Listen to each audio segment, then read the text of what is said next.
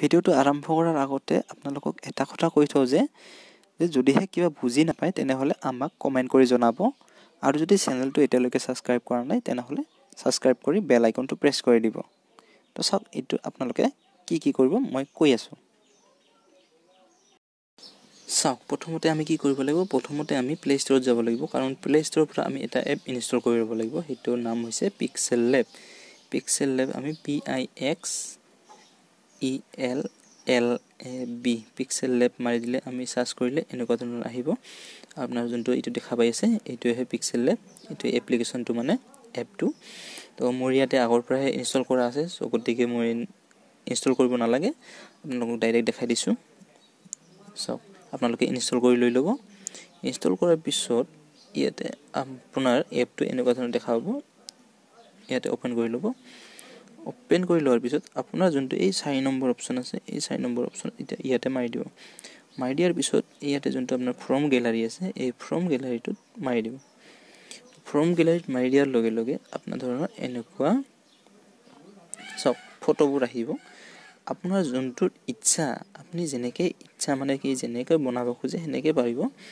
মই আপোনাৰ দেখাই দিয়াৰ কাৰণে মই দেখাই দিছোঁ। আপোনালোকক যেনেকুৱা থাম্বনেইলত দেখা পাইছে সেনেকুৱা ধৰণে বনাই দিম বাছ। তো প্ৰথমতে আপুনি এক কাম কৰি ল'ব, আপোনাৰ এই 3টা ডট আছে, এই 3টা ডটত মাৰি দিব। তাৰপিছত আপোনালোকে এই ইমেজ চাইজ আছে নহয়, এই ইমেজ চাইজ মাৰি দিলে আপোনাৰ কি হ'ব, ইয়াতে এনেকুৱা ধৰণৰ দেখা পাব। আপোনাৰ কেনেকুৱা টাইপৰ ইমেজটো লাগে ঠিক সেনেকুৱা টাইপৰ আপুনি ইমেজটো কৰি ল'ব পাৰিব। চাওক মই ইয়াতে প্ৰফাইল পিকচাৰ ইয়াতে ক্লিক কৰি দিছোঁ। প্ৰফাইল পিকচাৰ লগত ক্লিক কৰি দিয়াৰ লগে লগে ইয়াতে এনেকুৱা ধৰণৰ হৈছে। তো আপোনালোকেও এনেকুৱাই কৰিব। তো তাৰপিছত মই এতিয়া এই মাজৰ অপশ্যনটো যে আছে এই মাজৰ অপশ্যনটোত যাই ইম্পৰ্টত মাৰি দিম। ইম্পৰ্টত মাৰি দিয়াৰ লগে লগে মই ইয়াতে পেপাৰ দেখা পাইছোঁ, এই পেপাৰটো আমি লৈ ল'ম বাছ। পেপাৰটো মই ইয়াতে ক্ৰপ কৰি লৈছোঁ বাছ। তাৰপিছত আমি কি কৰিম, এইটো টু বেক ইয়াতে মাৰি দিছোঁ। তাৰপিছত আমি টেক্সটটো মাৰিম। টেক্সটটো মাৰাৰ পিছত ইয়াতে আহিব এডিট অপশ্যন। ইয়াতে এডিট অপশ্যনত আপুনি মাৰি দিব। এডিট অপশ্যনত আপুনি ইয়াতে বেক কৰি তাৰপিছত কি কৰিব, আপোনাৰ অসমীয়া যোনখন কীবৰ্ড আছে সেইখন ওলাই ল'ব। অসমীয়া কীবৰ্ডত আপুনি লিখিব, মই আপোনাক দেখাই দিছোঁ যে ৰঙালী বিহু,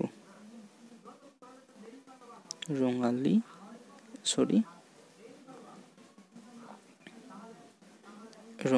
বিহু বাছ, ৰঙালী বিহু। তাৰপিছত আমি অ'কে মাৰি দিম। ইয়াতে এনেকৈ ওলাই আহিছে। তো প্ৰথমতে আমি কি কৰিম চাওঁ, ইয়াতে হ'ল লেখা। তো এতিয়া আমি ইয়াৰ ফন্টটো চেঞ্জ কৰিম। ফন্টটো কেনেকৈ চেক কৰিম, আপোনালোকে চিধা ইপিনে আহিব এইফালে ছাইডত। তাৰপিছত আপুনি ইয়াতে AB ফন্ট লিখা আছে, ইয়াতে মাৰি দিব AB ফন্ট। তো AB ফন্টৰ পিছত আপুনি কি কৰিব, এই মাই ফন্টত যাব। মাই ফন্টত যোৱাৰ পিছত আপোনালোকে ইয়াতে আপোনালোকৰ ইয়াতে যে মোৰ ইয়াতে ফন্টকেইটা দেখা পাই আছে, এইকেইটা মই ডিছক্ৰিপশ্যনত দি দিম, আপোনালোকে ডিছক্ৰিপশ্যনৰ পৰা ডাইৰেক্ট ডাউনলোড কৰি ল'ব ফন্টকেইটা। তো চাওক ফন্টকেইটা এনেকৈ দিলে মানে কি বেলেগ চবকেইটা বেলেগ আহি আছে। তো মই এইটো লৈছোঁ।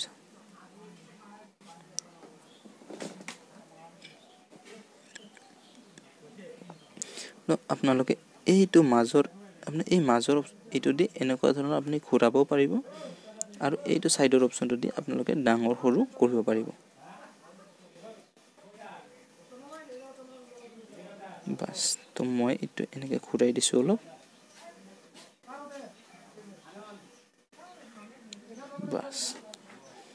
তো ইয়াতে মই এতিয়া যোনটো ৰঙালী বিহু আছে, এই ৰঙালী বিহুত যোন মানে কালাৰ আছে, এই কালাৰটো মই চেঞ্জ কৰি দিম। চেঞ্জ কেনেকৈ কৰিম চাওক। এতিয়া আপোনালোকে ইয়াতে এইপিনে অপশ্যন আহিব, ইয়াতে টেক্সাৰ এটা অপশ্যন আছে, এই টেক্সাৰত আপুনি ক্লিক কৰি দিব। টেক্সাৰ তাৰপিছত এইপিনে ফটো চুজ কৰিব দিব। ফটো আমি চুজ কৰি দিম। তো মই এইখন ফটো চুজ কৰি লৈছোঁ বাছ। ইয়াতে 100 আছে, আপুনি এনেকুৱা ধৰণৰ কমাব পাৰিব, বঢ়াব পাৰিব বাছ। এইখিনিতে ঠিক আছে, অ'কে। তো তাৰ পিছত আৰু কেইটামান আমি ইয়াতে ইমেজ আমি ইয়াতে কি কৰিম এড কৰি দিম তো আমি কি কৰিম ইয়াৰ এই মাজৰ অপচনটো যে আছে মাজৰ অপচনটোত যাই ইম্পৰ্টত মাৰি দিম ইম্পৰ্টত মাৰি দিলে আপোনালোকৰ এই চাওক এই পখিলা আহিছে ইয়াতে মাৰি দিছো পখিলাত ইয়াতে কমাই দিছো মই পখিলাটো এই বিহুৰ ওপৰত লগাই দিছো চাওক বাস বিহুৰ ওপৰত মই লগাই দিছো তো তাৰ পিছত এতিয়া আমি আৰু কিছুমান পিকচাৰ এড কৰিম তো কি কৰিম আমি ইম্পৰ্টতে যাম ইম্পৰ্টত যাই এই পিকচাৰখন ললো এই পিকচাৰখন অলপ ক্ৰপ কৰি দিম ক্ৰপ আমাক যেহেতু আমাক নালাগে ইমান তো ক্ৰপ কৰি দিম ক্ৰপ কৰাৰ হোৱাৰ পিছত আমি এখিনি সৰু কৰি লম সৰু কেনে কৰিম এইটো আপুনি এনেকৈ কৰি দিব ডাইৰেক্ট সৰু হৈ যাব বাস এইখিনি আমি ইয়াতে মাজতে সোমাই দি দিম বাস ৰঙালী বিহু বুলি নাইবা এই ফটোখন আপোনালোকে এনেকুৱা ধৰণৰ বাহিৰতো দিব পাৰিব বাস তো মই ইয়াতে ভিতৰতে দি দিছো বাস মই এনেকৈ দি দিছো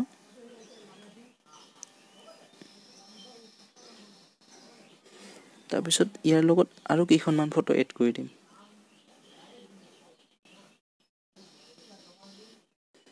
যেনে এই ফটোখন অলপ ক্ৰপ কৰি লৈছো কাৰণ আমাক ইমানখিনি নালাগে এই ওপৰত দি দিম আমি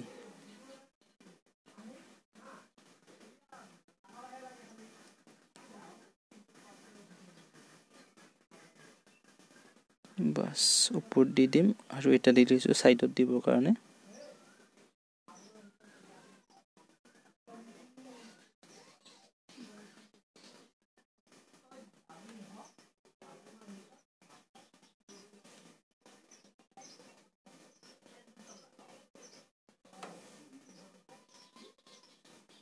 বাস এনেকৈ সাইডত দি দিছো আপোনালোকে যদি এই ৰঙালী বিহু আপোনালোকে ডাঙৰ কৰিব খোজে তেনেহলে এনেকুৱা কৰি ডাঙৰ কৰিব পাৰিব ডাঙৰ কৰি আপোনালোকে মিলাই ল'ব এই বস্তুখিনি পেপাৰটো যদি ডাঙৰ কৰিব খোজে পেপাৰখিনিও পাব আপোনালোকে ডাঙৰ কৰিব বাস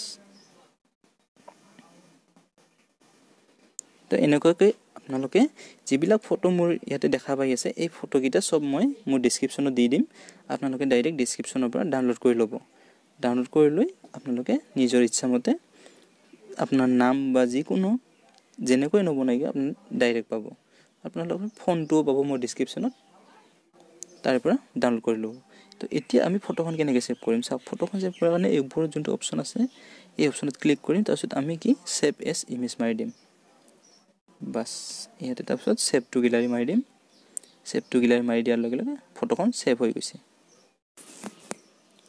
ভিডিঅ'টোত এটা লাইক কৰি দিব আৰু যদি চেনেলটো সাবস্ক্ৰাইব কৰা নাই তেনেহলে সাবস্ক্ৰাইব কৰিব আৰু যদি কিবা আপোনালোকৰ বুজাত অসুবিধা হৈছে তেনেহলে আমাক কমেন্ট কৰি জনাব আজিলৈ ইমানেই আছিল ধন্যবাদ